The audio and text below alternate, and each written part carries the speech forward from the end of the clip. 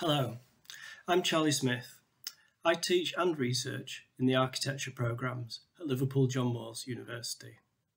This presentation explores some different manifestations of the relationship between teaching and research. The conflicting views over this relationship include whether it has a positive, neutral, or detrimental impact on the students' learning experiences.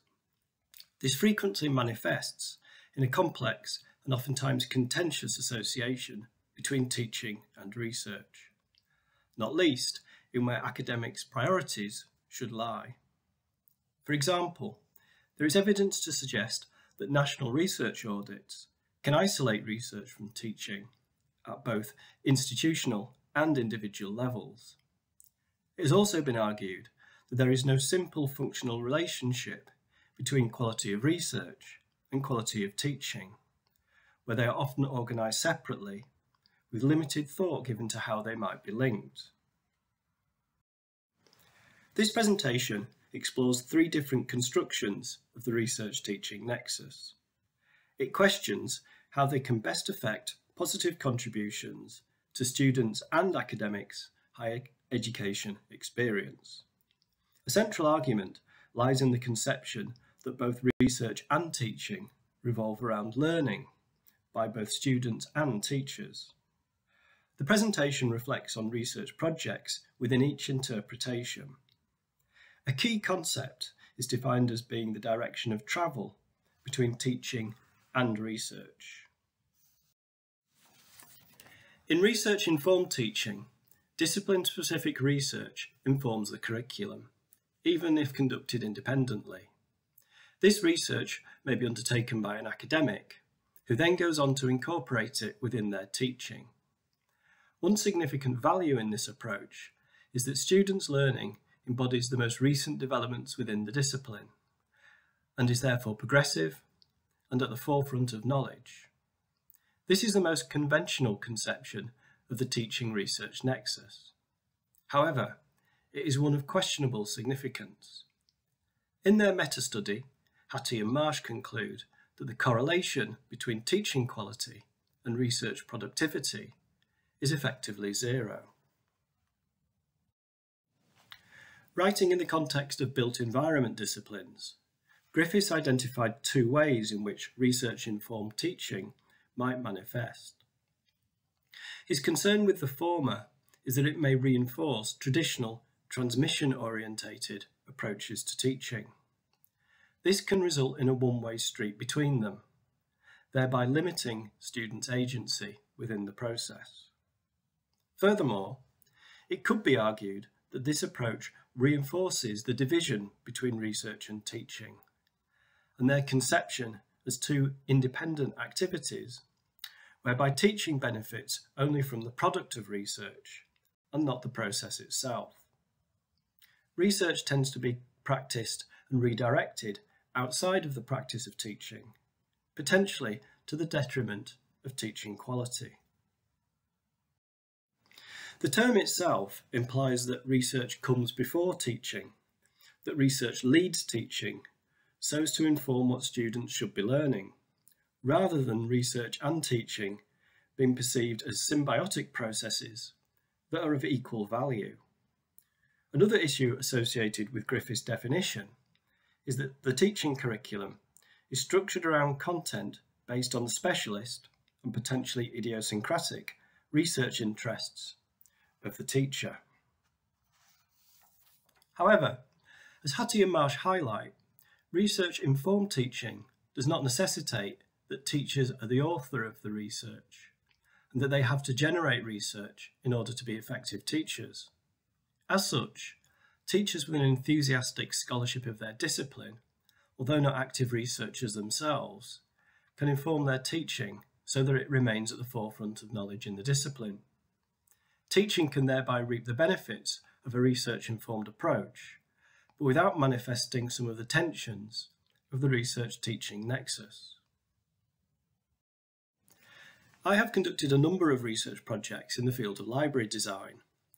These include studying how these civic institutions are changing in response to the digital revolution, the crisis of public sector funding, and the changing patterns of occupancy and use. This research has been utilised to inform studio design projects for architecture students in the second and final years of their undergraduate degree. When preparing background reading material for the project, my research outputs were deliberately not included, in order to minimise the extent to which my own findings influence the students' creative exploration. However, the understanding of issues facing this building type gleaned through my research have informed writing the briefing documentation and compiling reference material to encourage the students to reflect on and engage with the salient issues that face this building type. Similarly, relevant research by others, along with exemplary precedents, have informed the teaching process itself. One striking outcome of these projects, reinforced over several years, is that students always find a primary place for physical books within their libraries, although the symbolism behind their inclusion varies considerably. Time is one of, if not the most, precious resource, as more of it cannot be created. Academics' time is increasingly torn between different demands, including teaching, research, and administration. This is one dimension through which tension within the research-teaching nexus occurs. Where teaching and research are conceived as two separate activities that are isolated from each other, this tension will be exacerbated as two independent priorities strive for attention. Arguably, there must be more fruitful means through which to conceptualise and practice the research-teaching nexus. One of these is students collaborating in research projects with their teachers. Ken Robinson describes research as the systematic inquiry for new knowledge. He questions why creativity is often not considered to be research as a source for new knowledge in an academic sense. Research through teaching places students' creative project work at the core of discipline-specific research, so that teaching becomes the catalyst for co-producing research by students and teachers. Students' projects become embedded within wider contexts of real-world problems, grounding their work outside of the academy. It is here that the design studio can gain traction as a vehicle for research through experimentation and critical discourse. Original thinking and innovation are fundamental elements of studio design processes. Indeed, given that inquiry-based learning is inherent to creative exploration, research through teaching is especially suited to design disciplines. Student projects, in the form of project-based learning, provide material for research. They generate the medium for analysis against wider concepts and issues, and it is here that the main research through teaching processes lie. To put it another way, the students' projects are the research data. What is not being discussed here is the established practice of teachers and doctoral research students collaborating. Rather, the much less common practice of undergraduate and taught postgraduate students working in conjunction with their studio tutors on research projects. This approach places students' project work at the core of discipline-specific research, so teaching becomes the catalyst for co-producing work by students and teachers, working partnerships with students as researchers. Thomas identifies the value of activities that encourage collaboration and engagement between students and members of staff, in nurturing student engagement in a richer manner. Research through teaching provides an opportunity to recast the student-teacher power dynamic, so that students and teachers become equal partners in the development of research projects. In this sense, the research through teaching approach can be aligned with Neary and Wynn's concept of student as producer. It is an approach that can rebalance the student-teacher power dynamic and facilitate collaborative research which addresses real issues within society at large.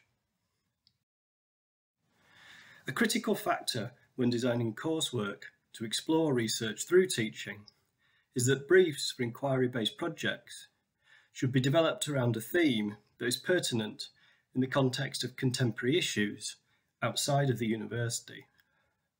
Examples of this might include housing, which faces numerous challenges over a chronic shortage of provision within the UK.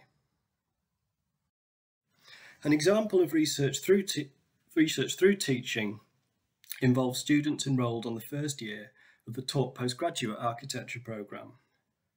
During the second semester, students engage in a housing design project.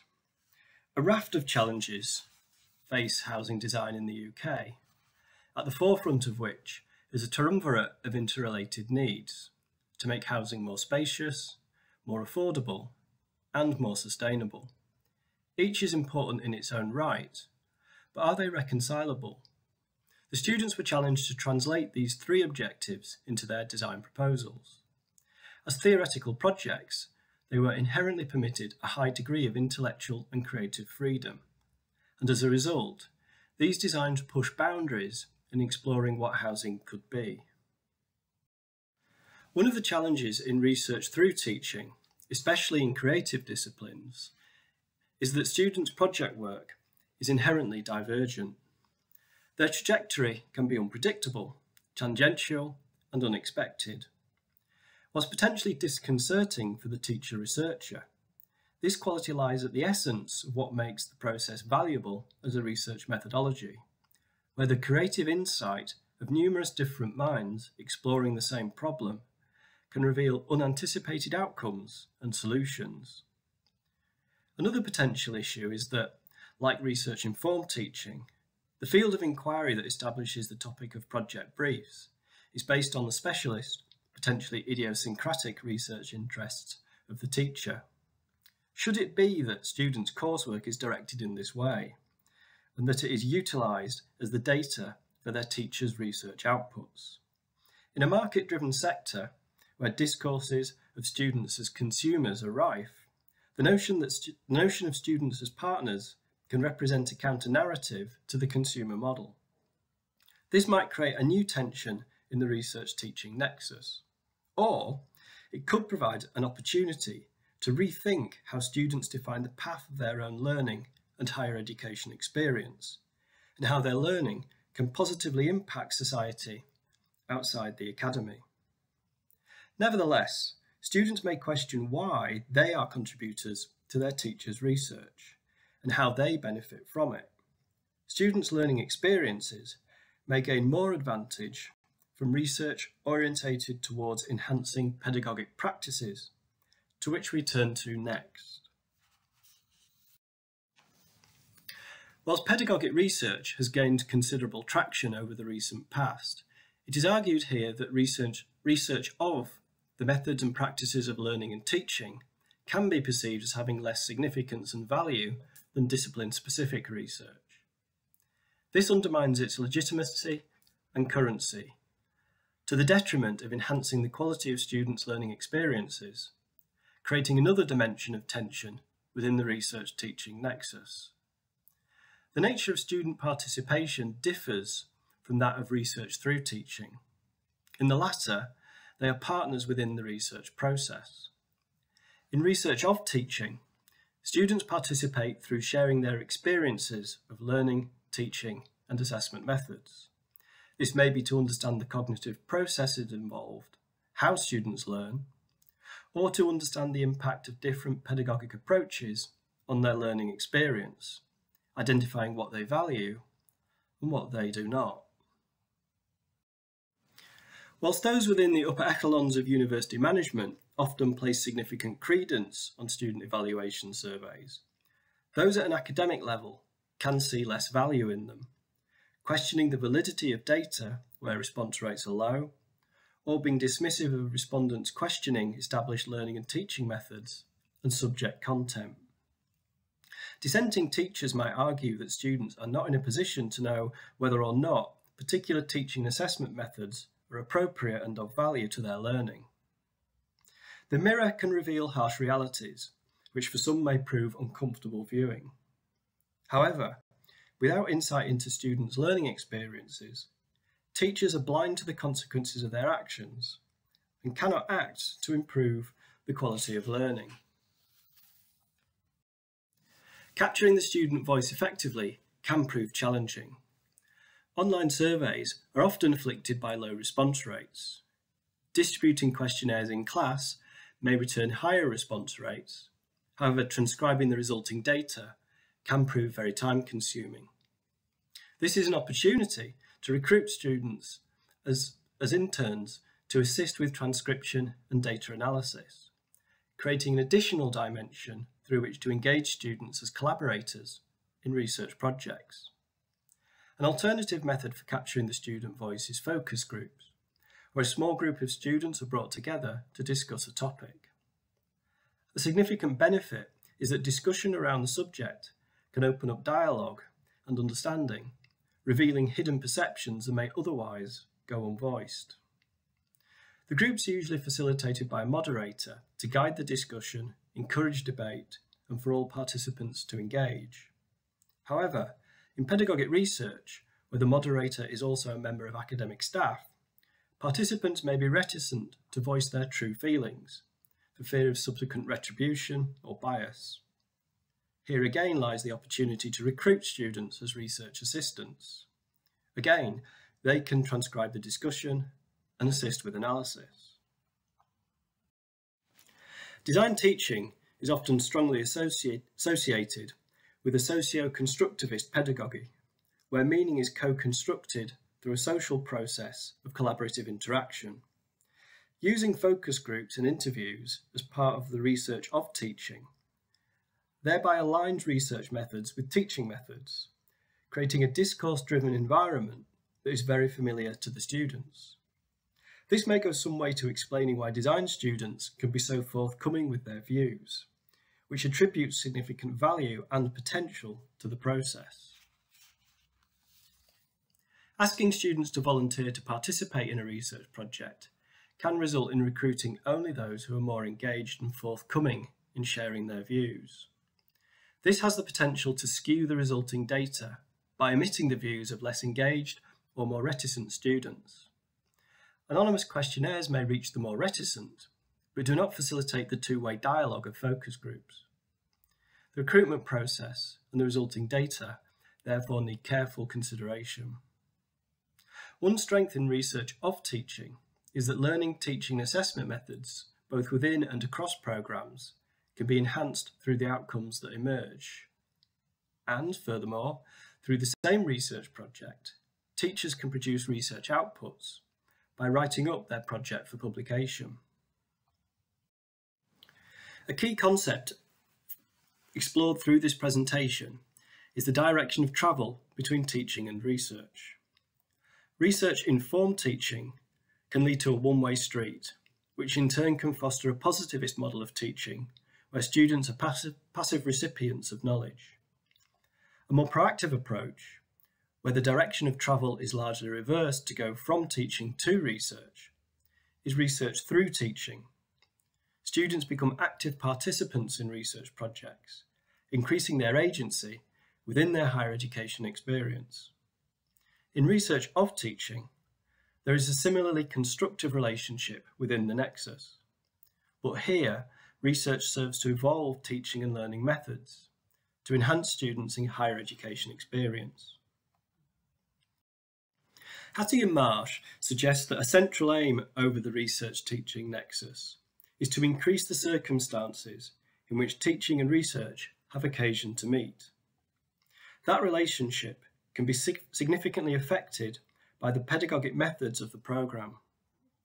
Both research and learning are informed by the modes of inquiry characteristic to the discipline in which they take place. Teachers can bring the processes of knowledge creation into their teaching, rather than specific outcomes associated with their research. Arguably, studio teaching, with inquiry and problem-based learning supported by one-to-one tutorials, is highly suited to fostering closer links between the two. Thank you.